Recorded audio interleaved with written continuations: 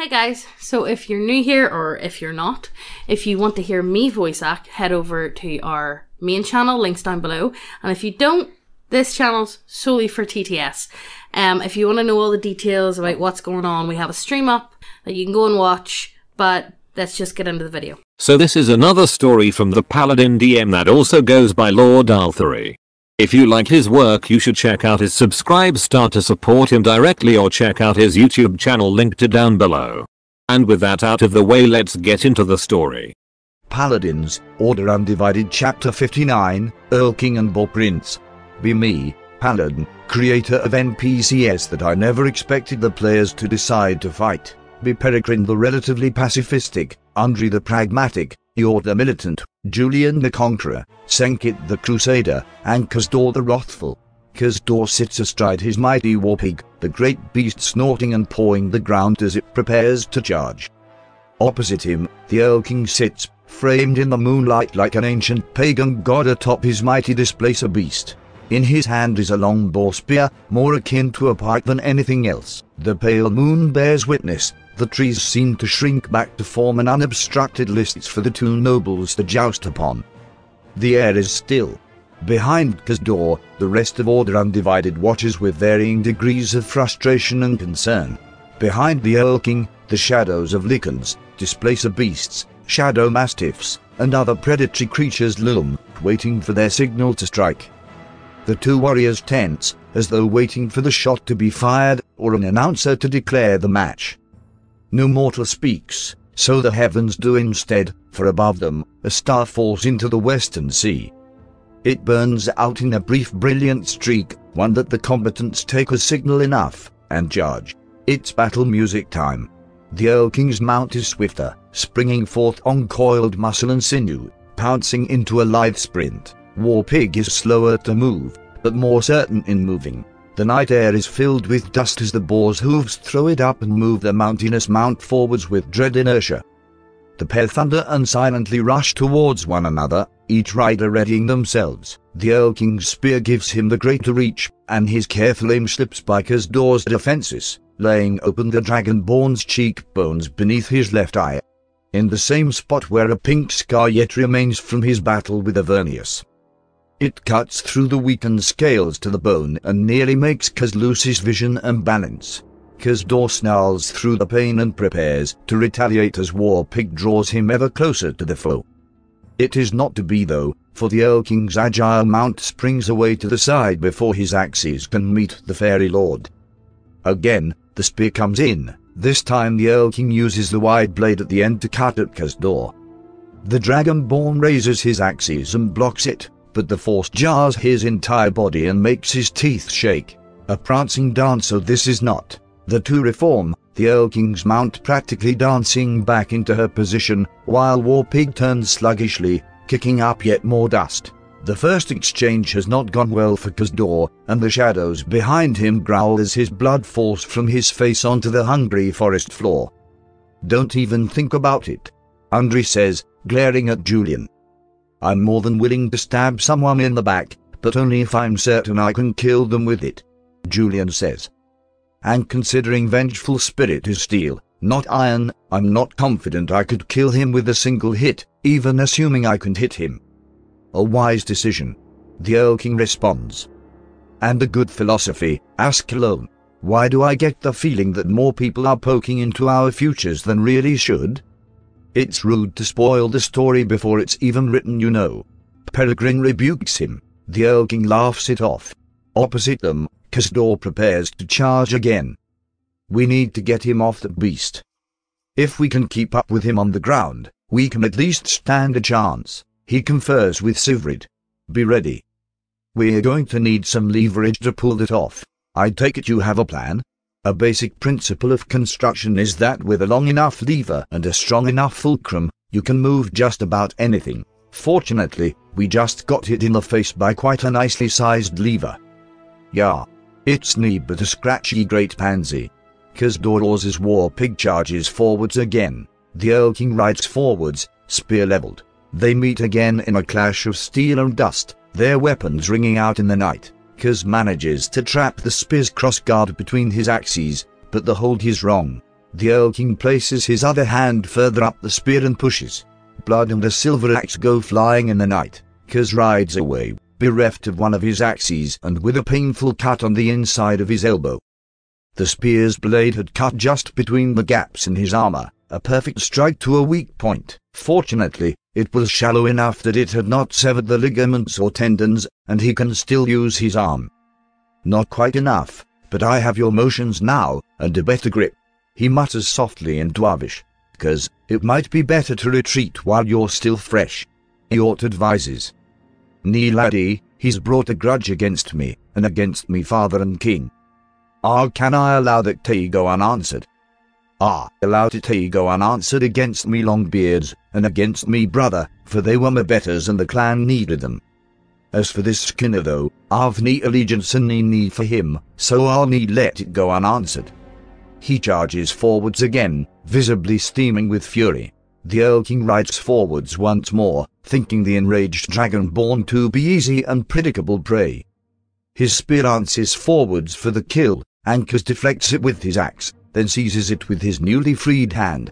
The Earl King's eyes go wide as the immense bulk of War Pig barrels on, the great mass of the creature forcing the Fairy Lord's spear away and him off balance.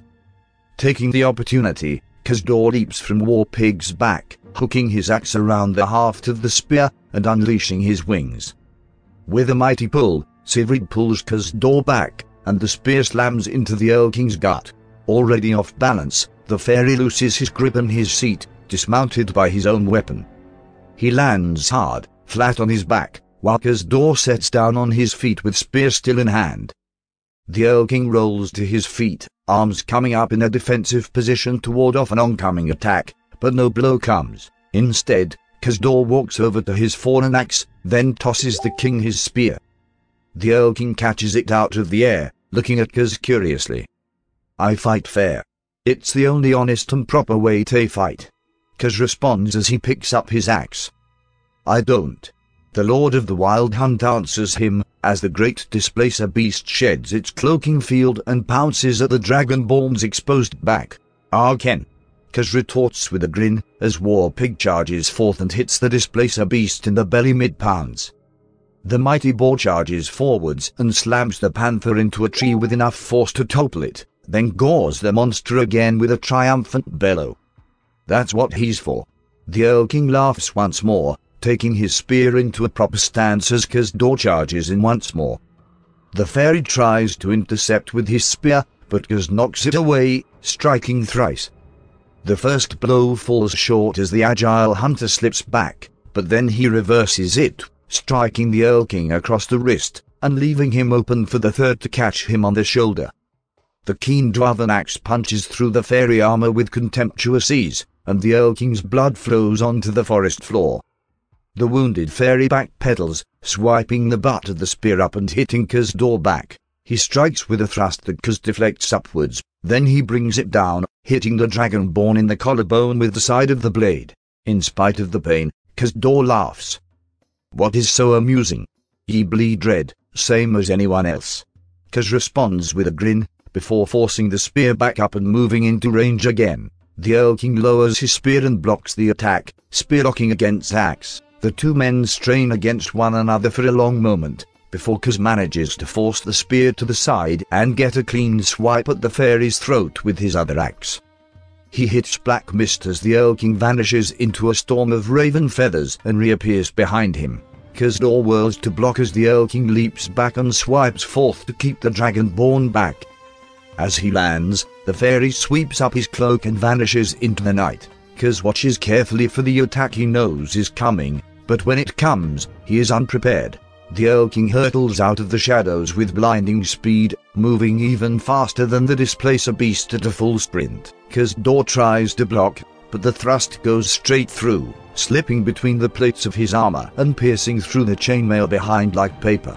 Kazdor coughs up blood as the massive boar spear goes through his right lung and out his back.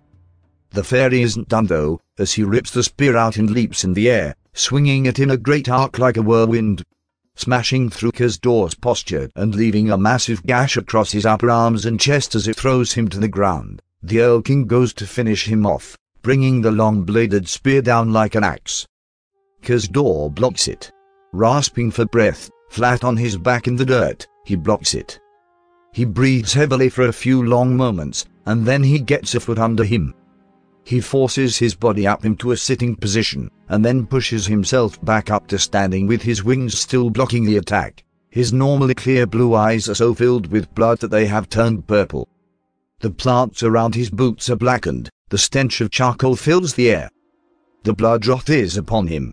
Ye wanted Maroth, here it is. He roars, and dips to the side. He sways like a drunkard, coming around a whirling berserker slash that smashes aside the Earl King's defenses. His other axe bites into the fairy's gut, then again into his chest. Each attack echoes the fury of the volcano god at his forge. The Earl King staggers back and sweeps low. Kazdor takes flight and soars over it, then lands as a thrust comes in.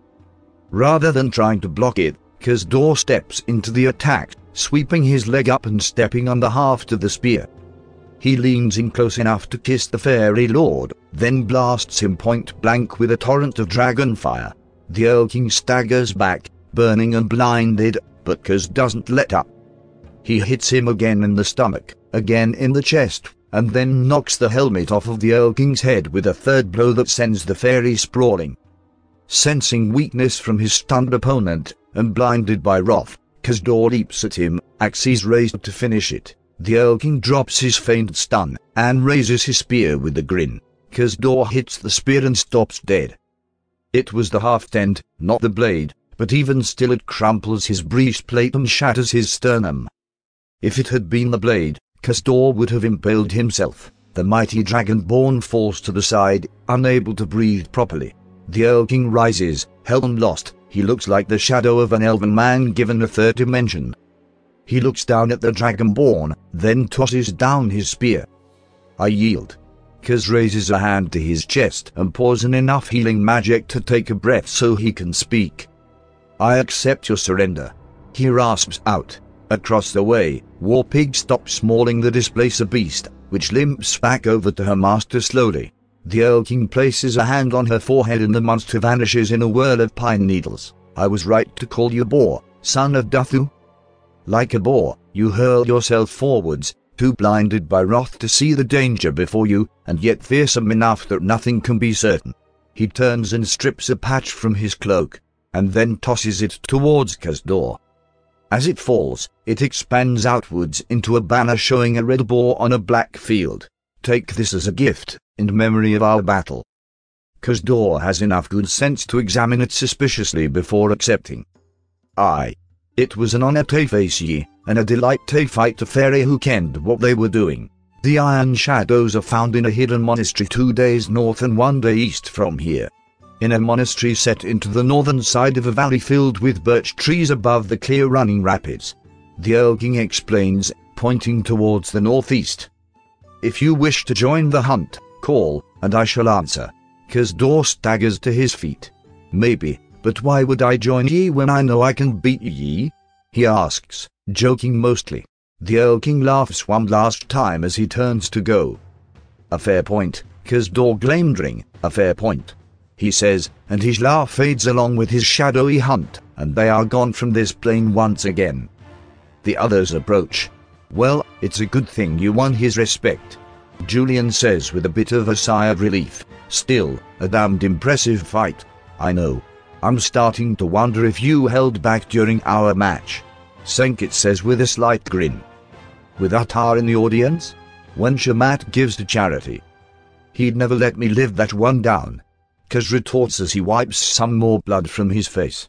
Senkit reaches up and lays a hand on his face to heal it, her fingers lingering on the scar Avernius left. Eort coughs before it can become awkward. So, we have our enemy, and we have a name for them. Iron Shadows. Can't say I've heard of them before. You wouldn't have. The hobgoblins are much more secretive about the existence of their Inquisition than my people. Andre answers him. Inquisition? Why would they be after us, and how do you know about the Hobgoblin Inquisition? Julian asks. I studied my people's enemies in great detail during my training, all of them, not just the Drow. All right, that explains the second half, But once again, why are the Conqueror's Inquisitors after us? I'm aware I'm not exactly the most devoted servant, but I'm quite literally a paladin wielding his divine lightning on a semi-daily basis. I think I'd know if I pissed him off. Eort says, again confused. And that still doesn't cover why they're spending that much platinum on setting us up for an indirect assassination when their own people are in bondage. Something strange is going on here. Julian ponders. Perhaps his most holy orders aren't quite as holy as they're supposed to be. Wouldn't be the first time. Andre says, speaking from experience. Regardless, we need to deal with this. We have their location, let's head there and deal with them. Sen says. After we rest and let Kaz recover. I'm fine, lass. You've been impaled, you're barely breathing, and I'm half of what's keeping you standing. You are not fine. We can afford to wait.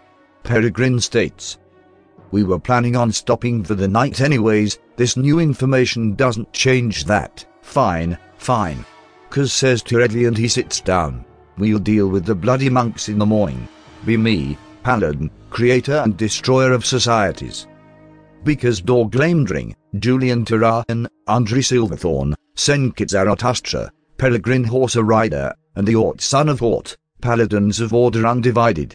The party rests over the remainder of the night to allow Gazdor to recover from his duel with the Earl King, but not before he stores away the banner the Fey Lord gifted him in memory of their contest. They rise slightly late, and the sun is beginning to rise with them, casting shadows over the land. Not wishing to be caught out by the teleporting monks of the Iron Shadows, they eat a somewhat unusual breakfast on the move, consisting primarily of conjured bread and dried fruit. They ride north and east, following the Earl King's guidance to the hidden monastery of their unarmed foes. About midday, they summit yet another rise and come out onto a beautiful vista. The summerlands are hilly, with forested hills divided by vales with rivers running down them. This vale in particular is stunning though. The river is wide, her waters swift and clear. The valley broad and covered in a forest of white birch trees. This is indeed the place. Andre, what do your elf eyes see? Asks Julian, and she scans the northwestern slope of the vale. The thin birch grow unusually large canopies for their slenderness, and thus the view from above is somewhat obscured. However, she does see something unusual. A set of solid white running in a line, like a whitewashed castle wall. There, at about 11 o'clock, halfway up the slope. There's definitely something unnatural there, but I can't make out what exactly. She reports. That's the right area, assuming the Earl King's information was accurate. I say we check it out. Peregrine suggests. Agreed, though be careful. There's most certainly something unusual going on here. Andre says cautiously. What do you mean? Kaz asks. Have we found any birch trees in these lands before now? And then suddenly to find a single area absolutely overflowing with them? Something about this place just seems artificial. Transplants maybe. Julian suggests. It could have started out as something small and then spread. Maybe, but even still, the amount of work it would take to cultivate a forest this size. Even by elven standards this would take a substantial amount of time and effort. For anyone else, this would be a multi-generational project. Monks are strange, maybe they're the ones behind it. I've met more than a few with a really intense passion for gardening, so maybe this order just likes birch trees. Peregrine suggests. My people cut down forests, we don't plant them. We'll set up farms for logging to make sure we don't run out, but this is too random for that. Creating an entire forest would be a massive vanity project. Eort says, still suspicious. Well, let's not miss the murder monks for the trees and get moving. Peregrine says.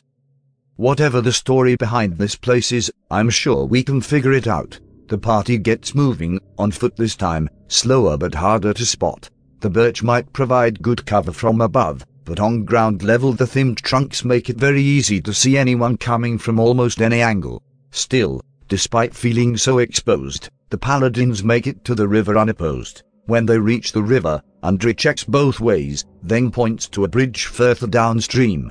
Julian shakes his head no, too likely to be monitored or guarded. They decide to cross where they are. Kaz wades across, carrying Senkit on his shoulders. Julian flies over, carrying Yort. Andre ties a rope to one of her arrows and fires it across, and then she and Peregrine climb using that. At least we didn't need another bloody raft. Kaz says quietly, shaking himself clean. Okay, how was I supposed to know there were going to be waterfalls? Peregrine asks. Fair enough, but still, ye could have warned us. Quiet. The woods may have ears. Julian advises, and the two cut off their reminiscing. They move forwards again, careful to be as quiet as a bunch of heavily armored knights can be. The air is tense, and the woods are too quiet. After far too long in a far too tense journey, the paladins come up the side of the vale and take cover behind a large rock as Andre peers ahead. There is indeed a large warded white stone, with a fortified gate and hobgoblins patrolling the walls. We're in the right place. Small problem, we need to get in. She confirms. Let's check the sides. There might be a weak point. Senkit suggests, and the party checks around the sides. Unfortunately for them, the front gate appears to be the only entrance. As they start to head back in that direction, Peregrine shivers as his bare feet step in a small flow of water. Be-a-rah. Snowmelt, always a bit unpleasant. He grumbles. Julian stops, then grins. Water, they've got to be getting in water somehow. Follow that flow. He orders, and the party moves up the mountain. They soon find the source, a small stream flowing out from a pond fed by the snow from above, and perhaps an underground source. Julian sticks his head under the water to check his theory, and then comes up with a grin. As I suspected, there's a grate down there. It's an underwater passage. In other words, our ticket in. Small problem with your plan there, Kingfisher, Senkit comments. None of us are fish, and I highly doubt your book has a spell to give us gills. It doesn't. But it might not need to. Julian responds, taking off his armor before grabbing a stick, then diving into the pool. The rest of the party looks on as the apparently deranged Arsima pulls out the stick and sticks it through the bars of the grate, before swimming back up to the surface. What exactly was the point of that? Peregrine asks curiously. Simple really, a tracking mechanism. Julian responds, before activating locate object to track the stick's position. How far off would you say that fortress is? He asks nonchalantly. Probably about 500 or 600 meters, why? Andre responds. How long can you hold your breath? He asks again, focused on the stick. About 2 minutes. You're not thinking. Oh, I definitely am. Well, the current got the stick there in about 1:40, so if we swim for it we should be fine. You're insane, Senkit says frankly. So is charging the front gate. Julian counters. Senkit sighs and starts unbuckling her armor. You're going in front then. After stowing their armor in their bags of holding, Senkers jump into the pool. Working together, they manage to pry off the grate and open the way forwards before surfacing. Yort, you lead the way under invisibility. Take Bast with you. Julian orders, the cat hopping from his shoulder to Yort's. She can communicate telepathically with me, so if there's anyone in the system I'll know. We'll need a few minutes to get our armor back on, so bar the door if you can. Got it. Yort responds. What about Bast though? I mean, she is a cat. No, I'm not. Nor do I require oxygen. Bast responds, freaking the hobgoblin out slightly.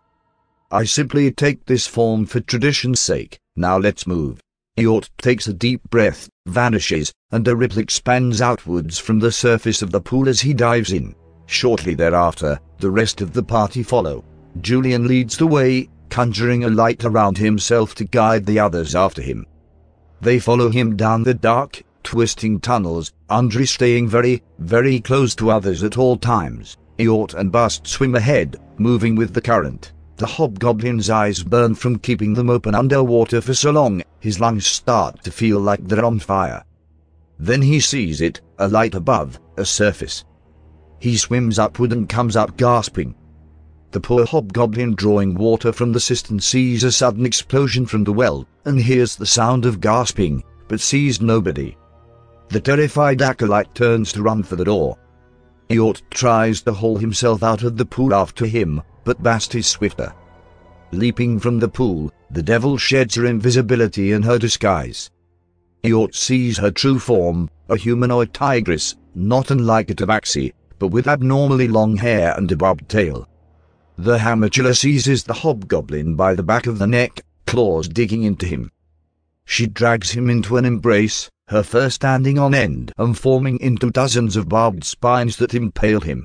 He opens his mouth to scream, but her tail stabs through his heart, and it becomes nothing more than a death rattle. Bast lays him to the side and shuts the door. She turns to Eort and raises a finger to her lips in a gesture, before reverting back to just a remarkably grumpy-looking tabby cat. Julian pulls himself out of the water shortly after and pets Bast. Eort stares at him with a certain degree of wide-eyed horror. "What? I told you she wasn't a cat," Julian responds calmly. Eort decides to avoid mentioning exactly how the acolyte died, as the more heavily armored paladins get their armor back on. Despite being invisible, the dripping is still rather noticeable, so he just decides to drop it. He and Julian share a look that says they want to make a dirty joke at Sen's expense, but they also want to live to see tomorrow. "Right, so we're in. What next?" Peregrine asks. "Find their leader, cut off the head of the serpent. Without command and control we can move through the area and just pick them off one by one. Or alternatively we find a choky point and just let them grind themselves into paste on us like with the last few fortresses we've been in." Senkit jokes. "True, but that's not exactly the easiest way. We've dealt with overwhelming odds, and I'd like to keep my chest intact for once," Peregrine mentions, making light of his previous injuries. "Agreed. We don't have any other resurrection scrolls just lying around. We need to be even more careful," Andri confirms. "Right then. Time for something a bit more subtle." Considering their dripping and footprints would leave an invisibility spell fairly useless, the party decides to move as one. They poke their heads out of the cistern into the bottom level of the fortress. They move quietly, Eort checking corners, Andri watching their back. On at least 2 occasions they duck into a side cupboard as another acolyte approaches, a rather uncomfortable position needless to say. However, it pays off, as they make it to a staircase undetected. Traveling up it, they're surprised to find it only goes up 1 floor.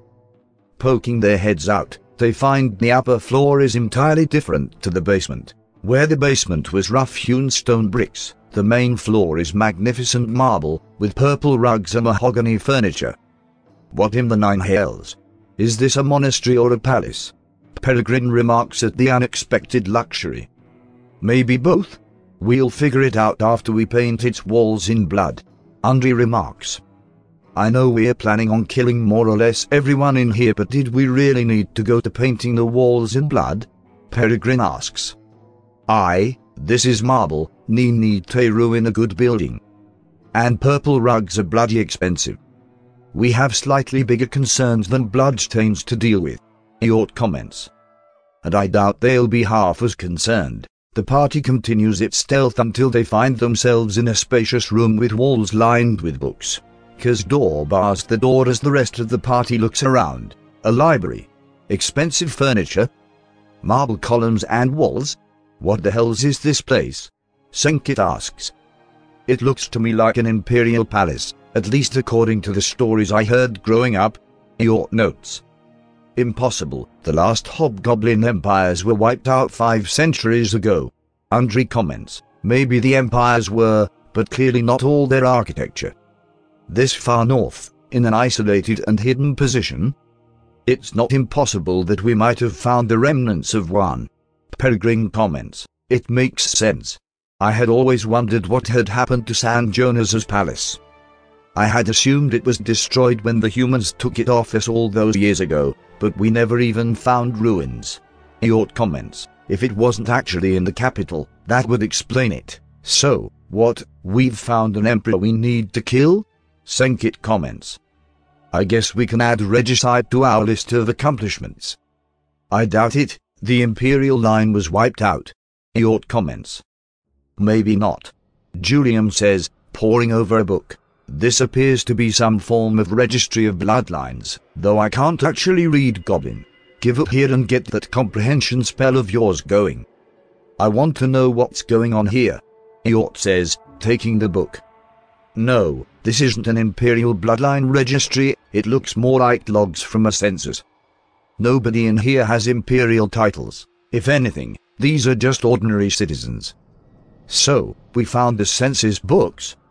Not exactly the most groundbreaking thing to have a library for, Peregrine comments. I was expecting something a bit more exciting. I'm not even sure this is a census though, Eort says, his brow furrowed as he reads further. It's got references to other files, and then a bunch of abbreviations. STR, Dex, Con, I'm afraid this is meaningless to me. Check the reference then. Kazdor suggests, looking strangely at Julian, who is busy swallowing a live minnow. It's magic, it's weird, okay. The Arsim remarks before choking down the fish. What's the reference, Eort? Eort tells him, and the Arsimmer walks over to select the book. He pulls it down and turns to the page. Testing scores, height and weight, physical characteristics, marriage and children, notable attributes. He mutters, still confused, and then he turns to the other pages. More and more sheets, the entire book is filled with these strange reports on hobgoblins' physical and mental abilities. What in the nine hells? He mutters. What in the world would they need all of this data for? Andre ponders. I can understand having a census, but this doesn't make any sense. It's more like they're cataloguing cattle rather than folk. Kazdor mentions, and Julian goes very pale. Eort, that register has a list of children and their spouse, correct? He asks quietly. Yeah, what's up? Eort asks. Julian walks the walls, observing the titles of the books, the dates and population segments monitored.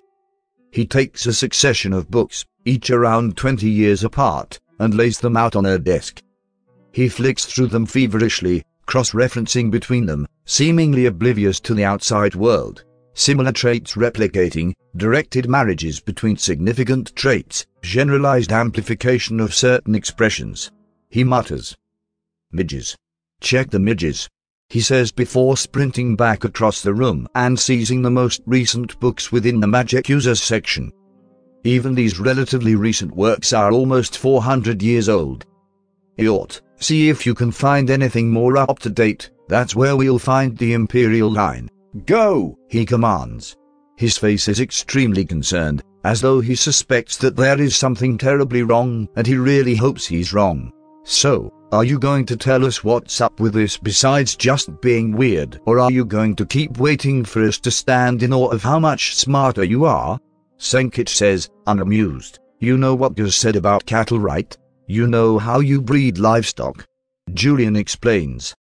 You keep a small population of the best and fittest males and females and have them breed more. Peregrine says. Wait, you're not saying that they tried to do that with people? Not exactly that, but yes. Though, as I suspected, they did do more or less exactly that with their magic users. They must have wanted to inflate the numbers they had. Julian remarks, looking over the walls of text. Most of the time though, it was just directed marriages, controlled bloodlines to breed a better hobgoblin. By the gods. Senkit curses. That's insane. Not as insane as the population must have gone, Julian says with a bitter laugh. Mid-King syndrome, the product of inbreeding, replicated across an entire population. It wouldn't have been all at once, except maybe with the midges, but with as much data, as many years as this must have gone on. It was a society-wide eugenics program, and it blew up in their faces. Even with a substantial influx of outside blood, it would take generations to undo the damage done. Generations when they'd be weak, easy prey for outside attackers.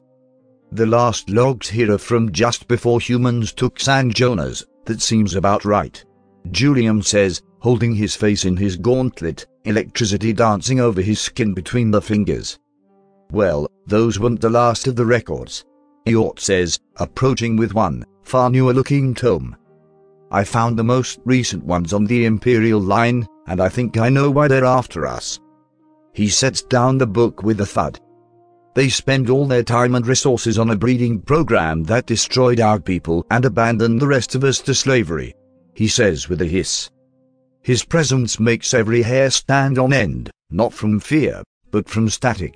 He practically slaps the book open. All in vain, thanks to us. Congrats, we actually did wipe out an imperial line. The last line in the pages lists the last heir of what had once been an imperial dynasty. Cloney, legate of the 13th Legion. No tabletop RPG is complete without beautiful models on the table, and the best place to get models is from us. If you check the link below, we have everything you could need for your magical realm. Only the finest of big titty wafers here. But if you're not into models or don't play with models, we got you covered with subclasses such as the Gachimishi Wizards, the Simp Warlock and the North FC Fighter. Also, we have started selling 5th edition adventures, with our first one featuring Belle Delphine, the succubus that has poisoned the towns well and turned the villagers into simps. If any of that stuff sounds fun to you, go ahead and check the link below, but let's get back to the video. Be me, Paladin, who sets up and brings down kings and governors alike. Be Prince Kazdor Glamdring, Abbess Senkit Zarathustra, Burgomaster Peregrine Horse Rider, Lady Inquisitor Undri Silverthorn, War Master Julian, and Legate Eort, who is currently having a minor psychotic break. Eort begins to giggle, laughing in sharp, quiet barking ahs, sounding more like he's choking or weeping than amused. The bitter laughter grows, slowly but steadily, like a hyena's mocking call that echoes through the quiet library before he takes a seat to calm himself. He rests his head in a hand half clenched into a claw, and his chuckles fade to a bitter grin. "So that's why you were always such an insufferably arrogant tool, you well-bred bastard. You were the prize stallion fit for the purple. Well, at least I know I'm no heretic, because you were anything but holy." He tightens his grip, the gauntlet digging into his head and drawing blood. "It shows, you know, with this little cult that made you. They took this long to come after me, this long to get riled up because you died. You'd think they'd be a bit swifter to ask after their prized hog was slaughtered before they could breed it again, or maybe you and Scythia were more than friends, HM." The blood drips from his head onto the table, and the others start to approach him, cautiously. The air around him is thick with static, and heavy with the scent of ozone. No, they wouldn't have allowed that, would they? They bred our people like prized cattle, the sons of the conqueror, as though we were base chattel, to be chosen for traits and herded along. Vanity of vanities, to think that they could outdo the conqueror's workmanship in creating us. Yet even after their sins brought our nation to ruin, they persist. Perhaps the inbreeding has affected them as well to be so deluded. In any case, now is not the time for fuming. Now wrath shall ask them, and they shall be judged by their answer," he says, rising to his feet and making ready his weapons. "Forgive my indolence, this revelation has somewhat overwhelmed me," he says, speaking very carefully and quietly, even as lightning dances across his eyes. "Julian, was that book cursed by chance?" Senkit whispers to Julian, who shakes his head. "Nelas." Kazdor answers her. "This is ne a curse, it's wrath, and a more fearsome grudge than most any, the kind my folk feel in the presence o' giants." He turns to Eort. "Ye've got good control, laddie. Keep it that way, and let's see it resolved." Andri nods in agreement. "And a just quarrel it is. These monks have committed heresy against nature itself. They must be destroyed. In that we agree," Senkit says. "This science dies today. I'm usually not an advocate for abolishing learning, but I have seen too many worlds consumed by the flames of eugenics." Julian answers. "This is one branch of knowledge that needs to be pruned." Peregrine is the last to speak, and the most measured in his answer. "I am loath to pronounce total destruction so casually, but this," he sighs. "This is an evil that echoes down through the generations, a foulness that will pervert the most fundamental parts of any goodly society in which it takes root. If man is to be bred like a beast, those who are weaker or less fit can in turn be exterminated like beasts. In the name of all those yet to come, this facility and the knowledge within must be destroyed. Thank you, all of you," Eort says. "What's the play then?" Senkit asks. "They've been generous enough to have gathered most of their books here. Eort says, and I imagine my brief giggle fit has probably drawn some attention anyways, so stealth is something of a moot point. He turns to Gazdor. Cause, I do believe it's time to make like Alexandria and burn these fuckers down. Julian visibly winces at the reference to that particular library and quietly shoves a few of the books into his bag of holding. Eugenics might be a terrible idea, but it might be a useful idea to sow in an enemy country to bring about similar genetic collapse and give him all the moral excuse he needs. A few moments later, as the monks assemble and prepare to breach the library and slaughter the trespassers, they are alarmed to see smoke begin to curl out from under the doors. Several rush forwards to throw them open and try to save the valuable books, but these are flung back as the doors are flung open. Theme of Order Undivided versus Hobgoblin Ninjas. Framed against the blazing inferno stands a party of champions. A great dragonborn clad in plate, with 2 axes in his hands and a cloak of scales on his back. A devil's child clad in the holy cloth overlaying strong plate, fearsome and beautiful as the summer days are long. An angel with a crackling gauntlet and an unholy avenger in its grip. A halfling in dragon scale with the killer's gleam in his hazel eyes. An ancient elf, standing with the full strength of youth and the wisdom of the ages. And at their head, the last son of the 13th Legion, and the first son of a dawning republic. The lightning of the Conqueror is about him, and the fury of the Gracchi is upon him. Here stands the new age, coming to wipe away the old as surely as the roaring tides of the Bosporus sweep away forums and temples of sand. He raises aloft his blade to call to battle. Order on me. No survivors. The battle is joined with great fury. Andri is the swiftest to answer. Knowing her arrows will be useless against the strange techniques of the monks, she charges forth with saber in one hand and dagger in the other. With every blow, cutting moonlight echoes, and 2 fall before they have a chance to stand. Alongside her Peregrine follows, dragon's tooth blades alight. He slips between one foe's legs, cutting their knees out from under them, then leaps up in a will to cut down a third with a long cut across the throat. Each wound blazes and festers in seconds, coming to naught but rotting meat and withered bone. Eort plunges ahead into the thick of the enemy. His dagger and longsword move every bit as swiftly as the halflings, but in far more of a simple and brutal style. A lunge to the shoulder, a chop to the skull, a knife in the chest, these are his death dealers. The monks, surprised by the sudden aggression, rally. One punches out at the exposed Eort, who raises his shield seemingly from nowhere and catches the blow. Even still, the fist leaves a dent in the steel. He sidesteps a chop from his left and pushes the attacker forwards into a roundhouse kick from his right. The blow hits the unfortunate monk in the jaw and rips it from his skull, casting it onto the floor. Andri ducks a punch only to take a knee to the chest and stagger back, gasping for air. A second moves in with a high kick which she sways to avoid. He closes the distance and delivers an open palm strike which she blocks with a sword cross.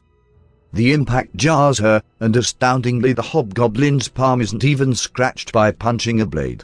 What he is a bit more than scratched by is the flaming devil sword that comes down like a guillotine as Julian enters the fray. The Arsima turns his blade and bisects the monk at the waist, his momentum carrying through into a lunging stab at the next in line. This one however leaps atop the lunging blade and runs up it, bare feet somehow not scorched by the devilish flames. She runs across it and delivers a solid kick straight to Julian's face. There's a crunch and a spray of golden ichor as she pushes the Asimert's nose into his face and his face into his head. He staggers back and she brings an arm down in a chop at his neck. Instead, it hits a shield with the sound of a ringing gong as Senkit shoves Julian aside and takes the blow. She rocks back slightly from the force, then leans forwards to throw the monk off balance. The hobgoblin staggers, then falls as Senkit capitalizes, crushing the initiate's chest, then her skull beneath the thorns of her morning star. She offers Julian a hand up and he takes it, healing magic pushing his face back into its plain but not squashed position. Unfortunately, his nose remains broken. It's honestly a bit of an improvement. Sen offers kindly. Makes you look less like some random bean counter. Meanwhile, Eort continues to face some rather serious problems due to the sheer number of monks attacking him. Fortunately, their group attack is disrupted by 700 pounds of angry dragonborn charging into them. Kazdor strikes one with an underhand swipe, splitting open his chest in a squall of gore. One particularly bold, or stupid, monk leaps on Kaz from behind to try to choke him out. Kaz soars upwards and slams him into the ceiling, then drops, burying his axes into 2 more skulls as he lands. "This is going well," he says cheerily to Eort as the two get back to back. "A bit too well. These are just the grunts, not the leaders," Eort responds, taking a swing downwards at one hobgoblin. The monk catches the blade by the flat, so Eort forces it down and drives his dagger into the monk's wrist. The resulting howl of pain is cut short as Eort takes his newly freed sword and cuts the monk's head off. "Got a plan to find the Skinners?" Kaz asks. "Yep. Give me some room," Eort answers as he tackles another initiate. Undri heeds his words and hits the mob from that angle, slitting a throat with her dagger as she steps in and cuts the fingers from an oncoming chop, then cutting out the monk's eyes with a backslash. Peregrine follows through in a whirl of death, carving rotting gashes across first one's wrists, then another's gut, before finishing by driving his blade directly into one particularly unlucky initiate's groin. All 3 fall in rapidly expanding pools of blood. The others start to take pause and a few steps back at that horrific display, and Julian steps forwards, igniting his divine terror which hits the imitates like a tidal wave hits a sandcastle. "Flee," he commands them, and several answer, the rest simply stepping back quickly as the Arsimmer advances. Eort gets his hand on the initiate's face. "Where are your leaders?" he demands to know. To the initiate's credit, he doesn't answer or soil himself in spite of both the enraged Eort and the terrifying Julian both being in close proximity. Eort activates a low-level divine smite and sears his handprint across the monk's face. "Where are they?" he demands in a growl that would make Christian Bale proud. "Throne room, go down the hall to your right, take a left, first door on your left." The initiate whimpers, "Please do gag." His cry for mercy is cut off by Eort's dagger in his throat. "Keep them busy. I'll make sure the leaders don't escape," Eort says, and then vanishes. Julian's terror aura dims as the party readies its formation once again and gets ready for the next rush. Once it fades altogether, the initiate come to their senses and charge, roaring battle cries in the name of their god. Meanwhile, Eort moves invisibly into the door the initiate specified, checking first to make sure that this isn't a trap. No, it is what the initiate said it was, a throne room. He enters quietly, sticking to the shadows of the tall Corinthian marble pillars, treading softly on the purple and gold drug laid out on the floor. He comes before the high throne, lifted up on a dais, an ancient decadent thing of black velvet layered upon a gilded frame. Besides it, there sits a smaller, plainer chair in which sits the woman who attacked him in the newspaper offices. She is smaller and younger than you would expect the leader of an order of inquisitors to be, and her eyes are closed as though sleeping. "Greetings, traitor, I have been expecting you," she says without opening her eyes. Eort freezes, wondering how she can see him. "Not see you, sense you. Your malevolent key is impossible to mistake, and your slimy, slithering mind leaves a trail very much like the slug you so resemble." Eort looses the invisibility and stands before her. "You're one to talk of treachery and vile deeds, Kingmaker. Yes, I imagine you have discovered our improvement programs. Improvement is destroying our nation with inbreeding and playing at trying to surpass the Conqueror's design. Improvement. The weak perish, and the strong must prosper. Is this not the will of the Conqueror? Even the weak serve their purpose, and strength is not something for you to try to dictate through science. Is that what your blasphemous alliance with the lesser races is? Them serving their purpose? If you still consider the other races lesser, you are truly blind. You stand in the last remnant of an empire the so-called lesser races destroyed 500 years ago, in the rubble of a civilization devoured by chaos, given over to the ravages of the orcs and demons. You stand by and do nothing as the fairies enslave our people, but waste your time in a breeding project in a vain hope of creating a new emperor. Foolish boy. Only an emperor can save our people and unite the legions once more." If you cared even the slightest for our kin rather than your petty vengeance, then you would understand it. I do care, steward, which is why I have come to bring an end to the Empire. We shall save ourselves, and we shall conquer once more, not wait and pray for a savior like children before wolves. You mean to save us by destroying us? You are truly insane.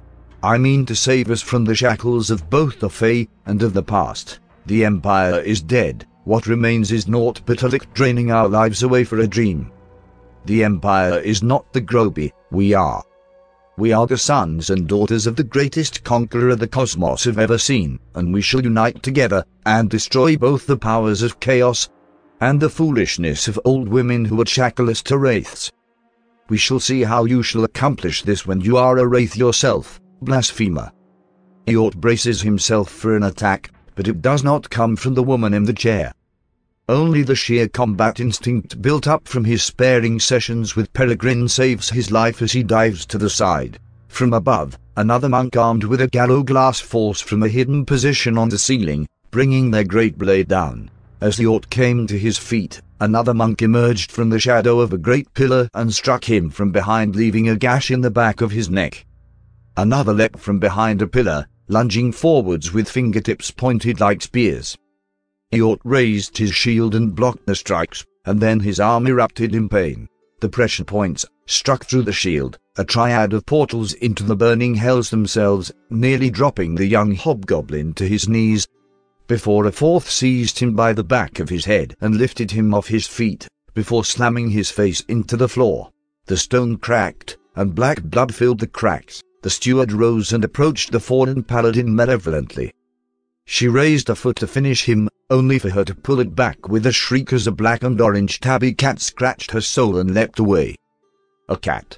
She asked, bewildered. More of a rangefinder in this case. Bass purred back.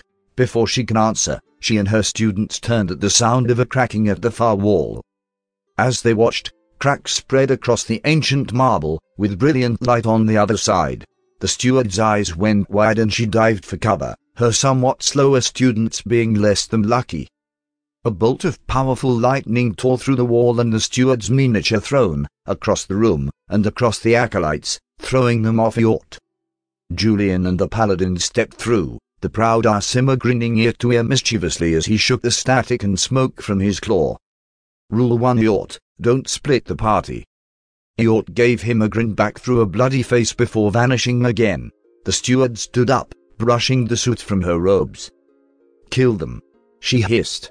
I'll deal with the traitor. You'll try. Eort answered her, flickering briefly back into being next to her and swinging. She moved to catch the blade, but her hands went right through the perfect illusion, and Eort's longsword went through her stomach, lightning crackling around the wound. But this is the end of your era. I have already foreseen it. His shield slammed into her back and flung her off his blade, smouldering from electric burns. She pulled herself to her feet and faced down the blade of the first son of a new legion and a new empire. Come on then. Let's see who the conqueror truly favors. Eort's theme. The shadows crowned the last steward of the empire, and lightning was the laurel of the champion of the new order. Both took a single step forwards and vanished. The paladins and the acolytes charged one another. Gallowglass met vengeful spirit in a flare of sparks and cinders. The hobgoblin was stronger, but his mind was weaker. Julian gave ground, then lashed out with a boot into the younger fighter's groin. Stepping forwards, he shoved the blade up, knocking aside his guard and bringing the blade down, sending him flying back with a massive glowing scar from collarbone to thigh. The crane style slipped through Andrew's guard, delivering 3 precise jabs to her shoulder, neck, and the underside of her jaw. The elf staggered back, then laughed. Amateur. She snorted as she forced her hands to keep gripping the blades. Pressure points are far from the most painful thing you can do to a girl. She answered sickly sweet, then stepped forwards, blades glowing with magic. The monk slipped away with near a scratch, but his vision went blurry, the light scratch burning as though his entire arm was on fire. What poison is this? He whimpered. Refined ghost chili extract. Andre answered him. It also makes an excellent curry. She moved forwards, cutting another narrow slash across the face and a shallow cut on the chest. The chest doesn't burn nearly enough. The dagger's just death nettle, she explains as the insidious poison kills the nerve endings. The grappler sized Kaz'dor's arms and tried to throw the huge dragonborn in vain. Kaz, ever want to fight fair, dropped his axes and seized the monk's forearms in both claws, lifting him off the ground and flying upwards, slamming him into the ceiling, then dropping him with a people's elbow into the floor. The hobgoblin vomited blood as Kaz's impact broke all of the ribs on his left side. The other shadow monk appeared under Peregrine, foot first. The uppercut launched the halfling into the air and she followed after, delivering another 2 blows to his chest and sending him flying into a pillar. No sooner had she touched down again before Senkit slammed her into a different pillar with her shield and proceeded to lay down a savage beating with the mace, leaving the monk to slump to the ground with most of her face missing. Eorton the steward vanished and reappeared in flashes of smoke and thunder, each time only for an instant. He forcing her back with a careful cut, her putting him on the defensive with a solid kick. They broke invisibility as they emerged in mid-air, Eort in a whirl, lighting flying off his blade to extend his strike. He hit her dead on, but the mystic bent the lighting around her and flung it back at him, sending him sprawling back, stunned. She rushed forwards with a low sweep which he jumped over, kicking her in the face to stagger her back. She parried away his sword with her bare hands, not even being scratched by the enchanted blade. She then seized his arms in her hands and yanked up, pulling him forwards into a kick, then dropping back to throw him over her head. Eort kept his senses though, and the moment his boots touched the floor, he activated their magic whirl on the spot and reversed the throw, sending her flying back into another pillar. She pulled herself to her feet and the two came on against one another once more, Eort flickering into 4 identical copies. She took a cut across the face, then another that removed one of her thumbs. She answered with a series of whirling kicks that blew the illusions away like autumn leaves. Placing 1 foot forwards each, he brought down a chop infused with lightning, and she caught it. Electricity danced around them as he struggled against divine power, neither able to match the other. Eort tried to disrupt the balance with his dagger, but she caught it and forced it away, sending it sliding across the marble floor. With her hands still bleeding from the knife, she grabbed him by the throat and began to squeeze the life out of him, manicured nails cutting into his flesh. You say all these things, all these promises of saving our people, but with what? You cannot even defeat me, by what shall you accomplish this? She asked him mockingly. In answer, he kicked up his shield into his empty hand and threw her off, the cut finally falling and scoring her across the body with electricity. By this I shall conquer, he answered, stepping forwards in a whirl, taking the blade in both hands, and calling on everything he had left. About him the lightning curled into the 6-clawed talon of Order Undivided to strike her down. It struck true, mauling the monk and sending her flying across the throne room into the imperial throne, which exploded into splinters, the wood beneath the gold long rotted. The steward pushed herself up onto her knees and tried to stand, but collapsed, looking up at Eort as he approached. She flicked her gaze to the others, but the paladins had finished with them already. She turned back to Eort, practically begging. If you kill me, there will never be another emperor. You will destroy every chance we have at reclaiming our former glory. Eort took her hand and pulled her up. When I kill you, I set us free to pursue new and greater glories. He answered coldly and hefted his knife. 6 Emperor Tyrannus. Thus, he sentenced her and drove the blade into her throat. The long knife plunged deep and pierced the steward's heart. She gasped once, and breathed her last, falling dead before him. Eort retrieved his knife and limped down. Come on, the building won't last long with that fire, he told the paladins. And we have a nation to rebuild. Be me, Paladin, ruler of dozens of worlds, none of which have developed fire currency yet. Because Dor the engineer, Peregrine the cook, Andre the apothecary, Julian the teacher, Senkit the abbess, and Eort the architect, what Order Undivided might be better known for in times of peace. But, Peace is not what they have in mind this day, riding northwards once more to the dominion of Countess Ashbury and her slave empire, the burning ruins of the Iron Shadows based behind them. Julian and Eeyore ride close by to one another, discussing potential strategies in low tones. They seem to both be in agreement that using guerrilla tactics to wear down the enemy and bottle them up is a good idea. But Julian keeps making references to some land called Vietnam that Eeyore has never heard of. Giles, I respect the breadth of knowledge Living on Sigil gave you, but I don't understand about half of what you're saying. Please try to remember I have only ever been on this plane of existence in Herfy Wild, and I plan to keep it that way.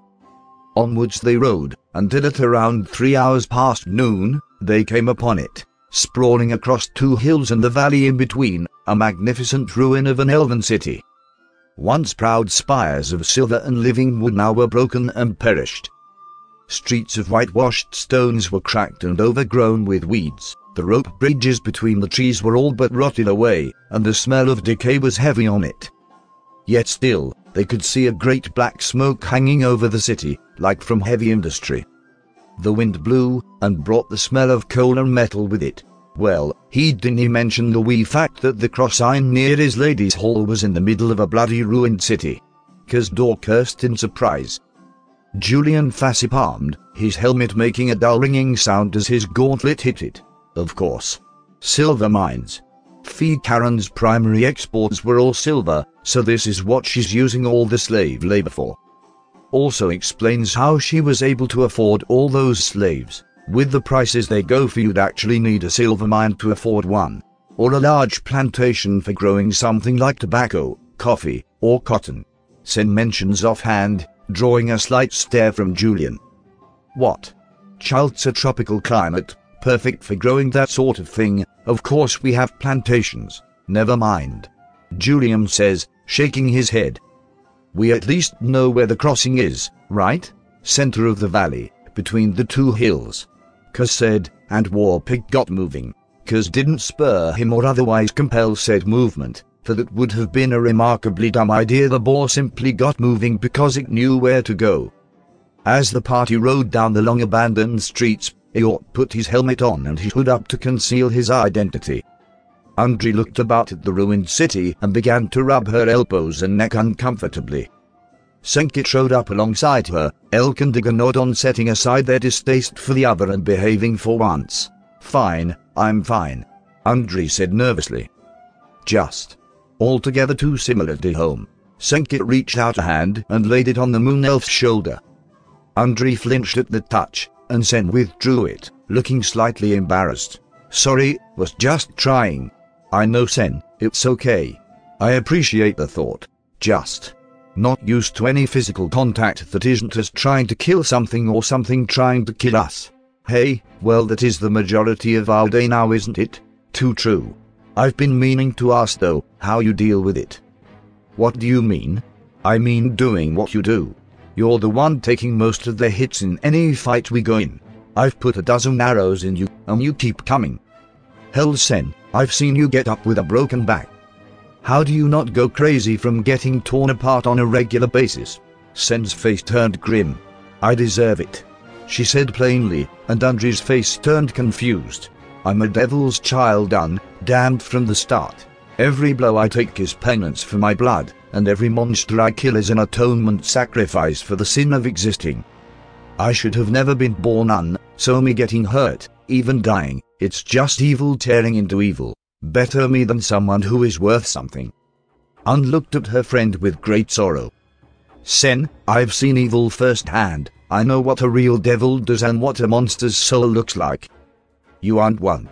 Monsters aren't covered in scars, they're the one who cover their victims in them. You're trying to carry all the world's evil, even when you're some of the best we have in this crazy world. Senkit put on a false faint smile, and an illusory upturn of emotion.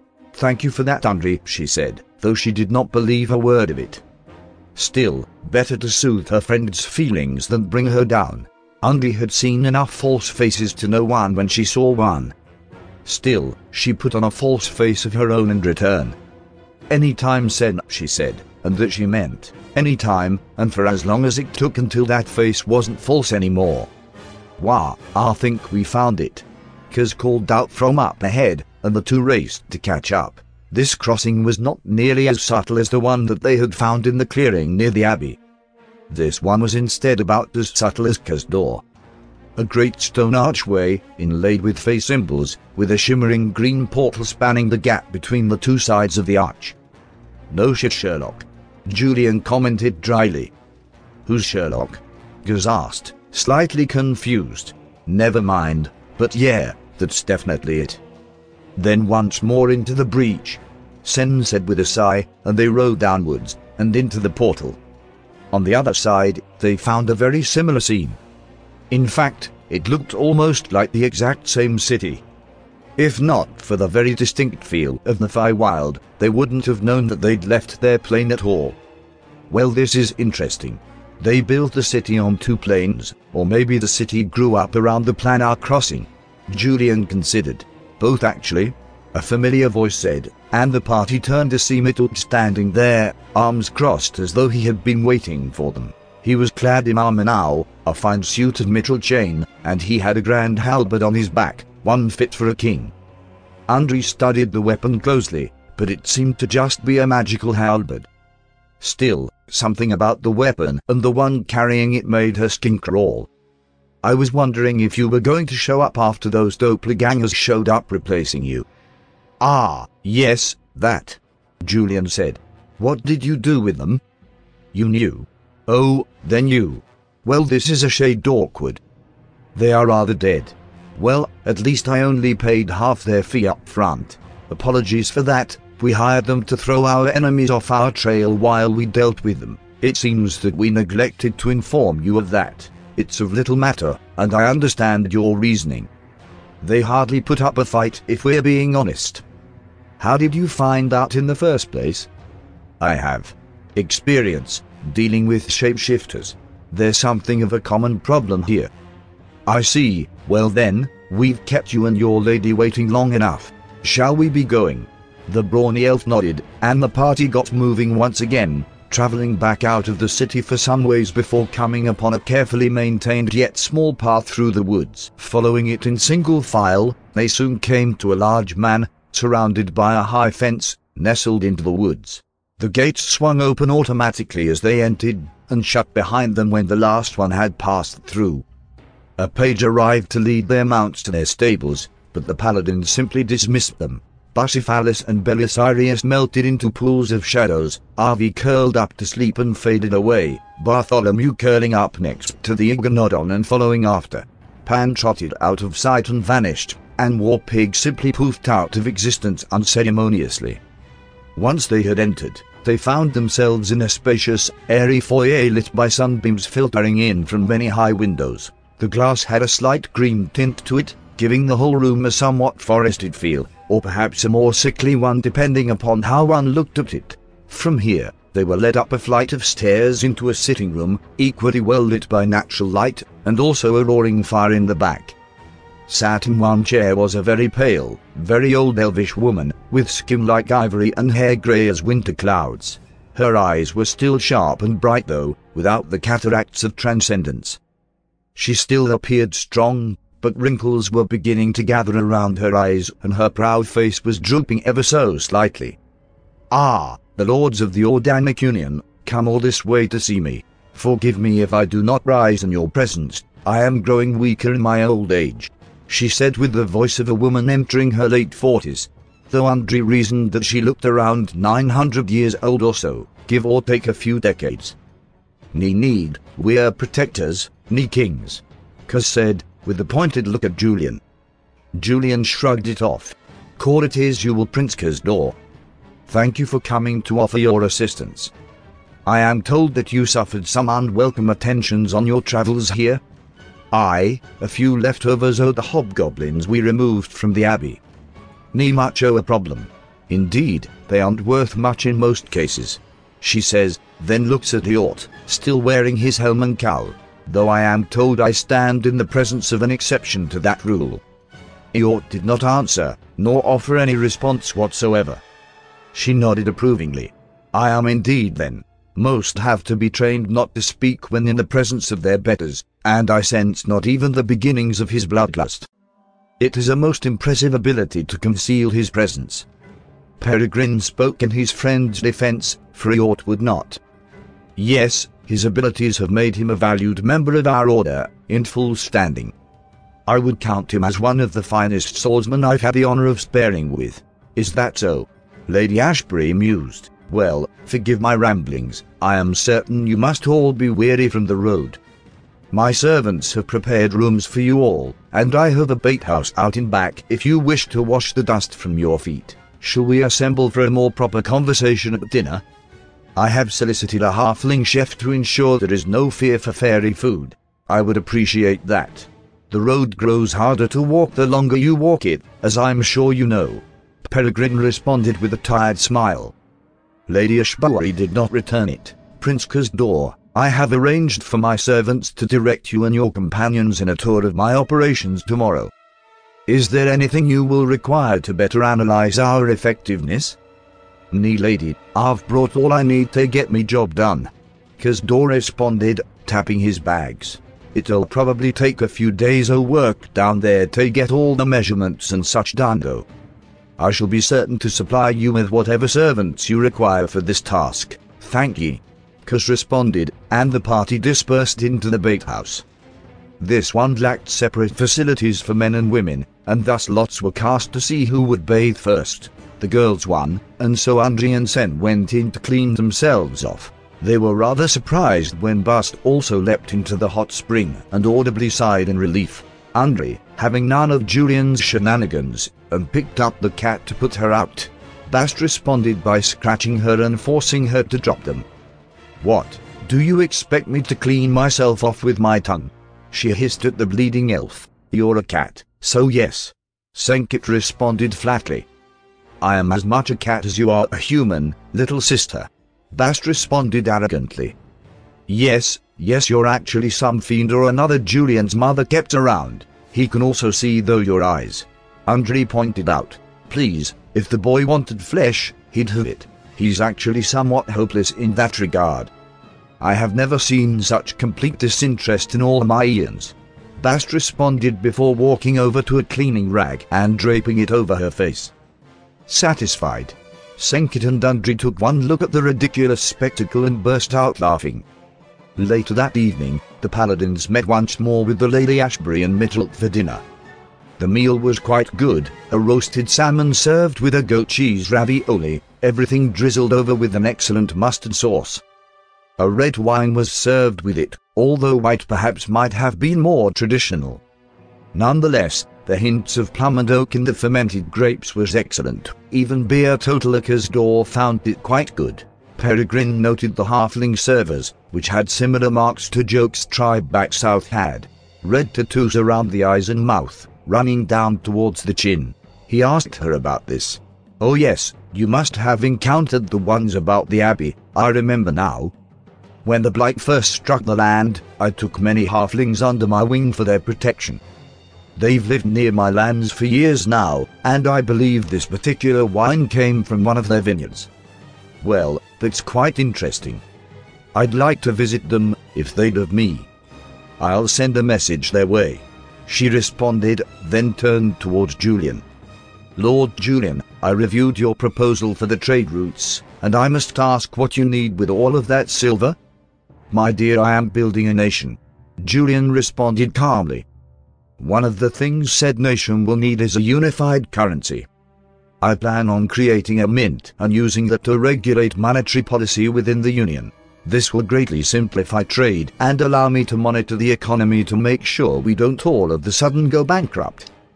Intriguing, so you're importing my silver to make money and paying for it with services and products. I see this being quite beneficial to both of us, particularly as your little empire develops. I know an excellent silversmith who may be of use to you. Put me in contact with him and I'll see how he measures up to my current candidates. Julian responded carefully. Of course, he would not be handing that kind of power to anyone he didn't directly control, but it didn't pay to be rude. It's rather fortunate that we encountered one another, wouldn't you agree? Lady Ashbury mused. Indeed. Though a question has occurred to me, Andre muttered as she ran a finger atop the rip of her glass. You fuel most of your mining with hobgoblin slaves, yes? Where are you getting the food for all of them? I largely import it from adjacent counties. Why do you ask? Simply planning ahead, just in case we ever face a shortage. Wouldn't that cut into your profits though? A wise decision, and less than you'd think. Keeping them in a state of semi-starvation keeps the savages docile and too weak to try anything. You know how those animals are, and what must be done to control them. I am aware. It's fitting, honestly, with as many people as they starved as they raped their way across the world. It seems only just that they eat the suffering they caused so many others. There is no justice in this world but that which we make. Andre responded in apparent agreement. Indeed, speaking of justice, I heard that you acquired yourself a drow pet recently. Oh, that thing. Not exactly a pet, or much of anything anymore, Andre said, allowing her old cold cruelness to slip into her voice with a faint evil smirk. What did you do to him? The less said, the better for all our appetites, Andre replied coolly. Even Senkit and Peregrine began to worry about when the last time they had seen Zirit was, even though they knew Andre was lying. Mostly because she'd be seizing up with Blight about now if she wasn't. The dinner progressed without incident and with a good deal of meaningless small talk. Soon though the paladins retired for the night. As Senkit prepared to go to bed, she tensed up as she sensed another presence in the room. Whirling with a palmful of hellfire at the ready, she stopped when she saw Andre. Sorry Sen, I wasn't sure if you were asleep or not and didn't want to wake you if you were. Andre apologized in a swift whisper. Senkit sighed and dulled her flames. It's fine, what is it? Do you have a minute to talk?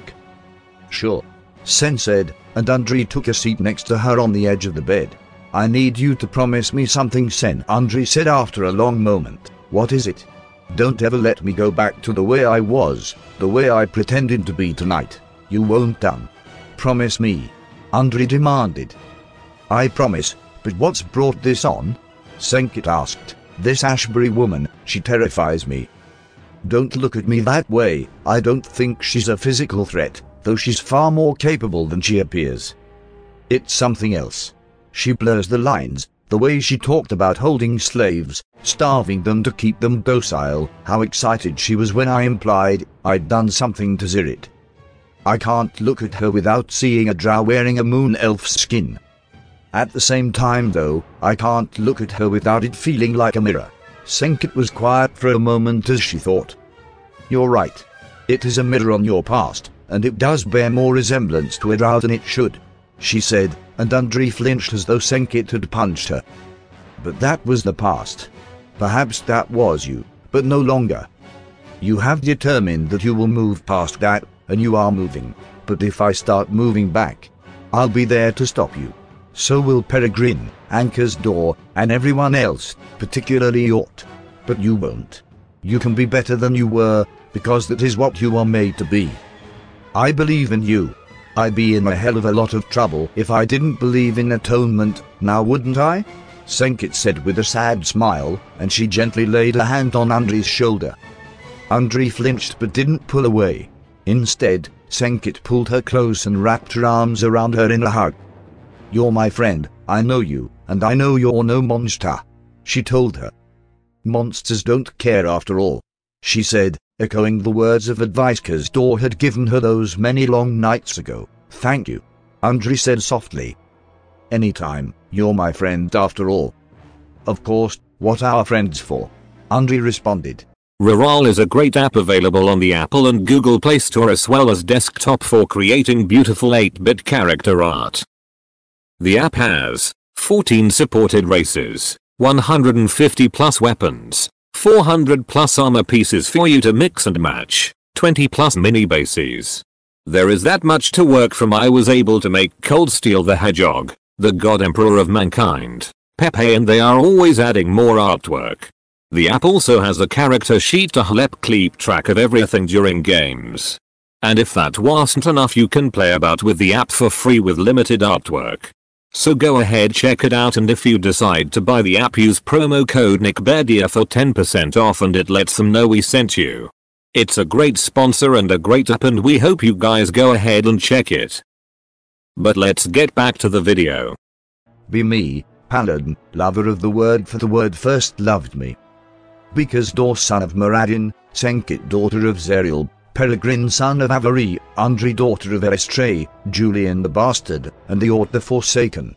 A new day dawned, and the paladins roused themselves from their slumber and set to work about their day.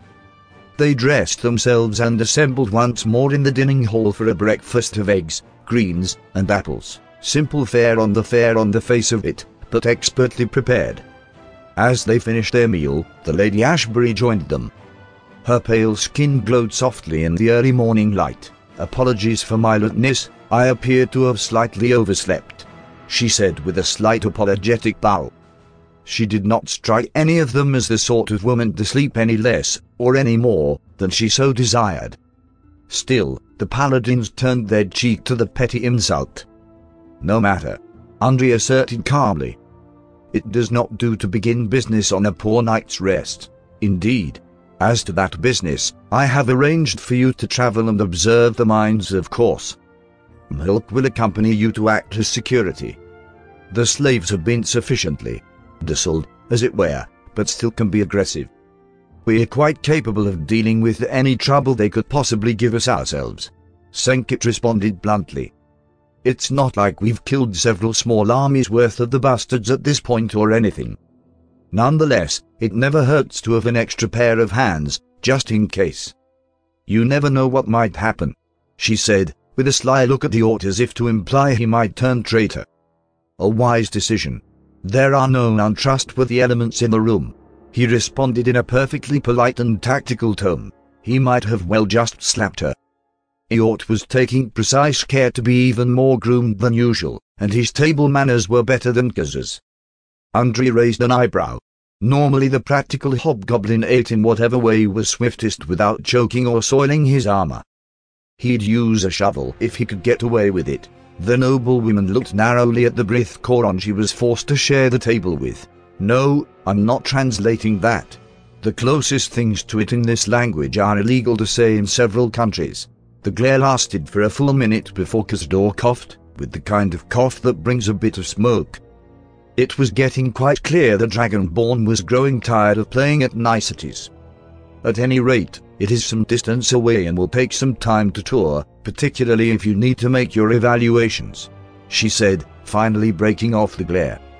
I suggest you depart for there sooner rather than later. Gladly, Kaz replied. The party was kind enough to oblige him and finished quickly. Not many had an appetite. Within 10 minutes, they had called back their mounts and rode quickly back towards the portal. They rode across and continued towards the base of one of the tall hills. Mhulk led the way, riding atop a giant lizard. It was clear enough when they arrived, the first notable sign being the large wall that had been constructed around something putting out a good deal of dust and smoke. They entered in by a large gate guarded by several Eladrine armed with halberds, passing under the watchful eyes of archers on the walls. Inside, they found what could best be described as a labor camp. Several of the buildings had been reconstructed to serve as barracks. There was a large open-air dining area, and a giant pit in the center of it. The entire area was completely empty. They're down in the pit, most of them anyways, Meatluk explained cheerily. He seemed in a good mood, and it was somewhat understandable. It was a brilliant sunny day outside. The birds were chirping, it was neither too warm nor too cold. A faint breeze blew in every once in a while. It was, providing you ignored the surrounding area, a perfect day. The night shift is resting though, I imagine. Ye have a constant work cycle then? See, Kazdor says. Quite efficient, especially considering your workforce is accustomed to the dark. Well, it's not like sunshine matters much underground, Meatluk explained casually, though you may need to duck while we're down there, I'm afraid. The tunnels were hardly built for someone of your stature. Need to apologize. I'm quite used to it, Kaz responded. They approached the mineshaft and Kazdor observed it with a severious eye. Large shaft-style production, aye. Makes a certain degree of sense, but old, quite old. This was the city's afford it warriors, wasn't it, laddie? The brawny elf nodded. Kazdor pointed to the upper sides of the shaft. It expanded outwards as it came up towards the surface, like an inverted cone. Ye've cleared it out to prevent collapses as ye dig deeper. Sloppy. Ye'd be better served by installing a series of braces that go all the way down. This is just gonna become an exponentially larger problem the deeper ye dig, and judging by this ye've already dug plenty deep. The party began to walk down the slope, slipping slightly as they went. The slope was rather steep, and residue had built up on it, giving it a dry, sandy quality to it that gave under their feet. This isn't good either. Kaz muttered. Ye could use some rails to properly move or up this with any efficiency. They reached the center, where a large station had been set up with an elevator to lower things down into the mine and then drag them back out had been set up.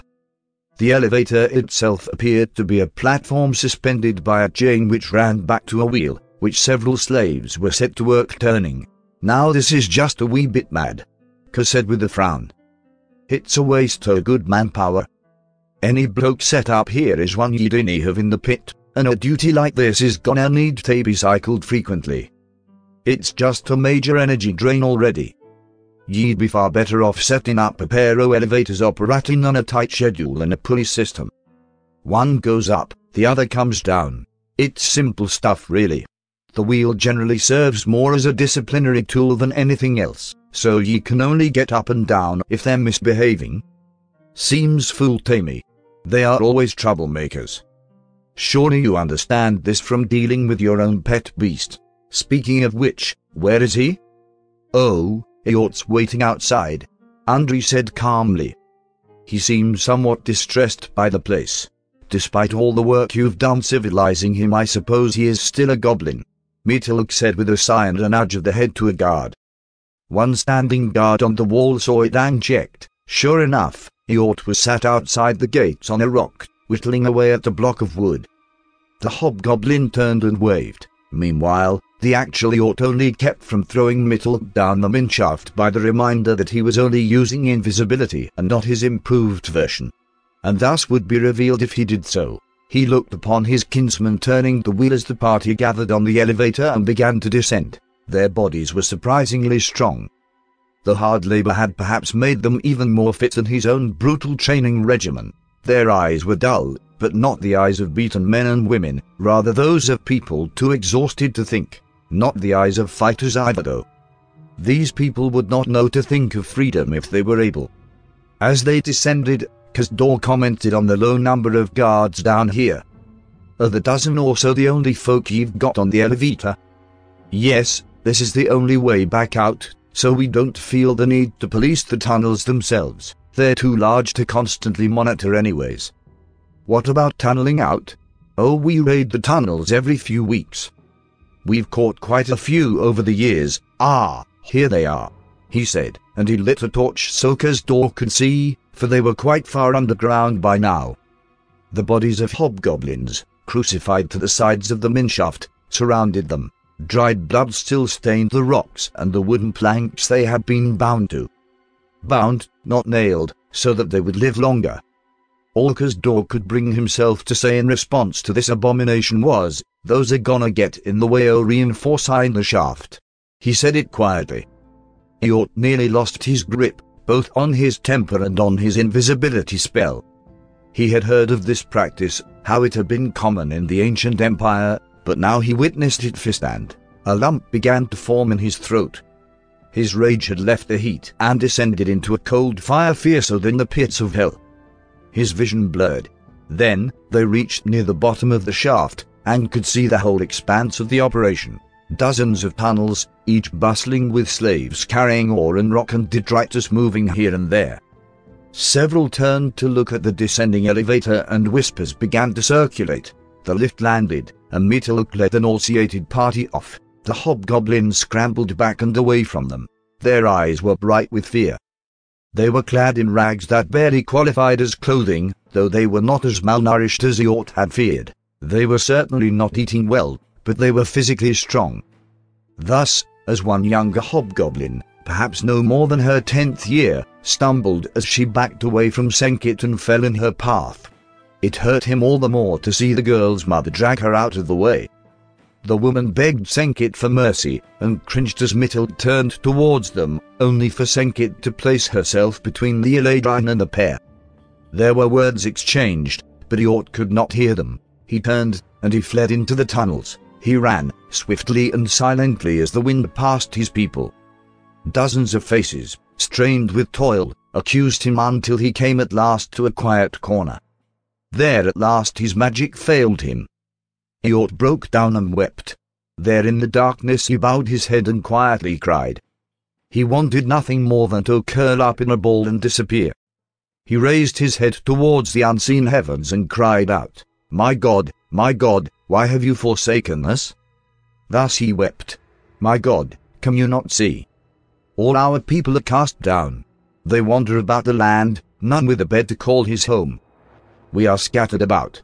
Like the tree is broken before the storm, and her branches spread out across the land, so we have been broken and cast down. Your sons wander in exile.